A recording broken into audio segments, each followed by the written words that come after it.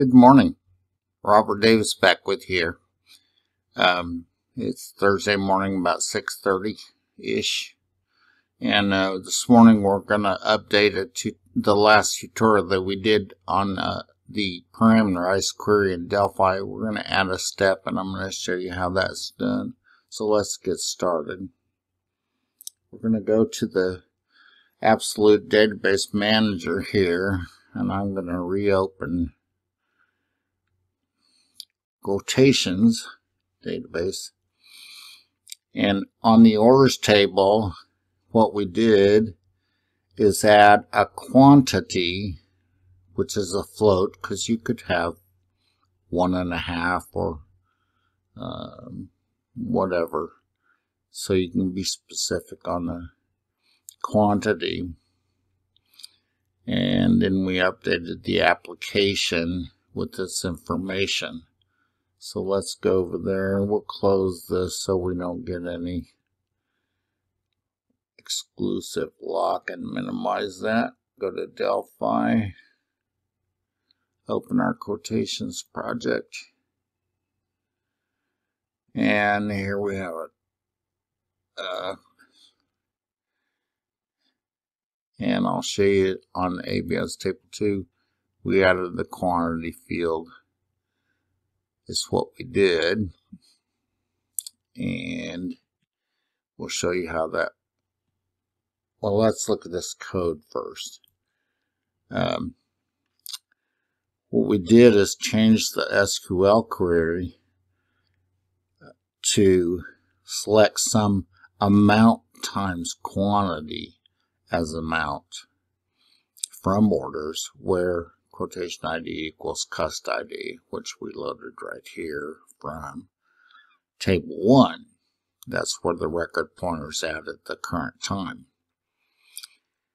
So let's run this and see what we've got. I see we've got multiple quantity here, 2 of 600. And if you use your calculator or do the math stubby pencil, you come up with this total, and it writes it permanently to the quotations table that has the demographics in it. And we can go over here, see the same thing. Use your little calculator and you'll come up with this number.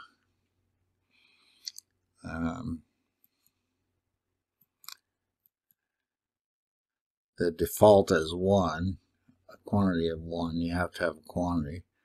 But I didn't make that true for required, just for brevity's sake. And you can do the math here, and you get this 260.99. Again, stored in the main table per quotation. And you can have multiple quotations per client. I don't know how this got up here. CACA. So we'll post that. Okay.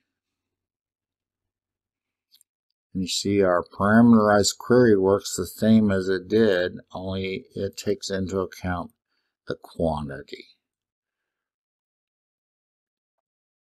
So, yeah, this one would be 1200 plus 1250.99 is 2450.99. So let's look at the code again, just so you can get your head around this SQL query. It's very simple. Let me show you. This is all I added to the query. I didn't change anything else because we now have a quantity field in the orders table.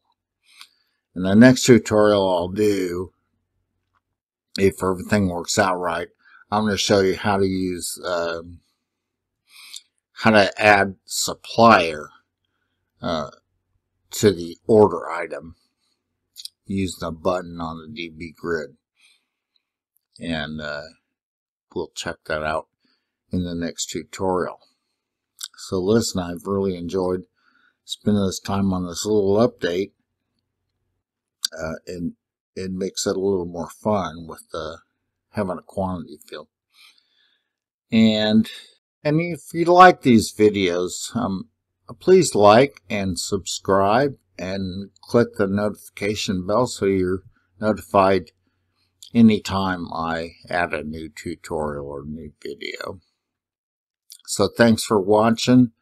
Again, I'm Robert Davis, and y'all have a great day, and the weekend's on its way. So bye for now.